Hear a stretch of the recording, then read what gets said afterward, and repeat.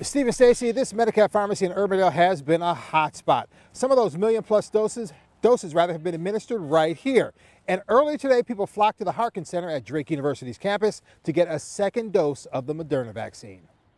It's a good start. Steve Anami was in need of his second dose of vaccine and was driving by the Harkin Center and saw the vaccination clinic.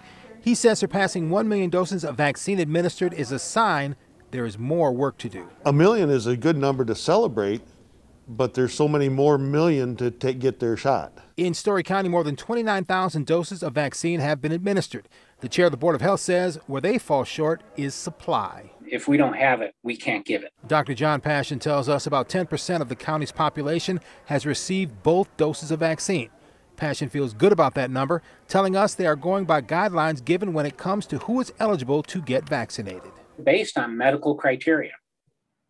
So what we're trying to do is we're trying to get it to the people who are the highest risk for complications from COVID-19. We're trying to get to them first. At the second dose clinic at the Harkin Center, sisters Betty Erickson and Myra Thompson both got second doses on Friday. Betty says more than 1 million doses of vaccine administered must be kept in perspective. It sounds like a lot, but when you start taking towns, it's minuscule, I think.